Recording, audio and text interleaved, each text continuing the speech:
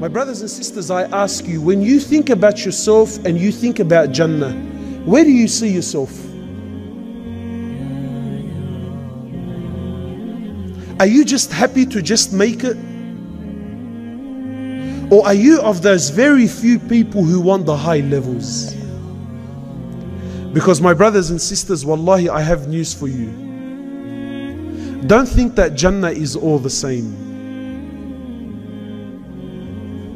You know, my brothers, what pushes you to do what you do in this world? What makes you wake up every morning and go to work? What, your love for work? What makes you get up every morning and go to work? Your love for work? No. Your love for this. Because you know, right? I work because I need this and I need this so that I can get through my daily life. Yes or no? What makes you go to school in the morning? What? Your love for knowledge? No. But you know, I need to go to school to get a good education, right? And with a good, you know, with a good education, then I can get a good job. And with a good job, it always comes back down to what? These ones.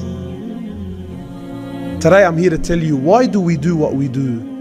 Why do we fast? Why do we pray?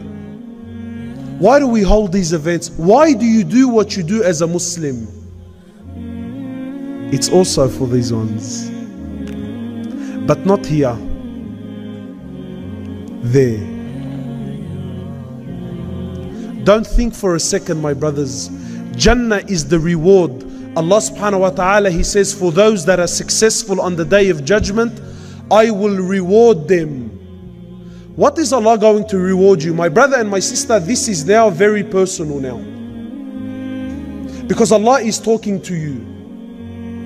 With all of these difficulties in dunya, you know, throughout the 3 days, we've been trying to encourage you to become a better Muslim, to become a better Muslimah, to become someone that's, you know, all of these things. But for why? What's the purpose? What's the payment? What is the reward? What is to happen, you know, if I become the best Muslimah who's an active da'i, who's an active this and an active that? What's the reward? Allah says, if you are successful, if you pass, for you, I have prepared something. My reward to you is something no eye has ever seen, no ear has ever heard, no heart and no mind has ever imagined or contemplated. This is what I have prepared. This is what I have prepared for those believers that are successful. I have prepared for them a paradise, the likes of which no one has ever seen or heard or even imagined.